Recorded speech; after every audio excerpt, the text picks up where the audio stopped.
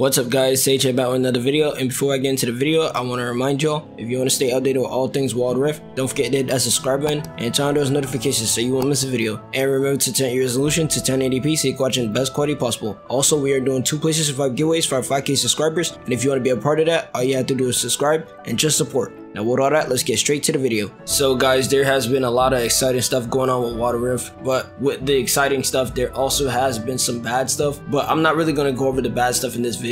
So what I really want to focus on is that they announced that they are going to be working on more new exclusive stuff and different ways how to play the game compared to League PC. Obviously we knew this, but they also spoke more about exclusive champions, and with the way how they have been acting, it is pretty obvious that they have exclusive champions that they have in the back getting worked on. Now the question is, when can we see these exclusive champs? I'm still expecting them to start releasing exclusive champs when we get caught up to PC, which we are catching up to PC pretty fast. We are moving really fast, and because we're getting 3 champions a patch, we should be there in no time. But with the way how things have been going, they're just going to be adding a lot more exclusivity into the game, and they're trying hard to push Wild Rift away from League PC to make it its own game. Now I'm all for it, but I'm all for it to a certain point, because if they go too far, then it could end up ruining the game in general. Now obviously there's a lot of other systems in the game that's really bad, like the gacha stuff, but again, like I said, I'll cover that in another video. But I want to finish up with the stuff that's coming in the next patch. So we obviously know that they're dropping Ambassa and Heim, and then they're also going to be dropping an obvious 3rd champion. Now the 3rd champion is obviously going to be arcane related, because this is going to be a big major arcane patch where they advertise arcane hard, and I'm pretty sure around this time Arcane Season 2 should be releasing as well, which is why they're advertising it so much in all things League related. So the champion that is being teased as the 3rd champion is Victor, and that's because Victor plays a role in all the events that take place in the Piltover situation with Arcane, so he's probably the most obvious choice to be released in the next patch. So it's like a no-brainer, because obviously he's one of the main champions that take place in there, and we already got Singe and stuff, which Singe has been teased for Season 2, but Singe is already in the game, so it's like a whatever situation. We even got a teaser for Warwick and so on, so you know, it's just obviously Heim and Victor at this point. But overall guys, that's all I had to go over. If anything else comes out, I'll be sure to let you guys know. It's been Sage, and I'll catch you all in the next one.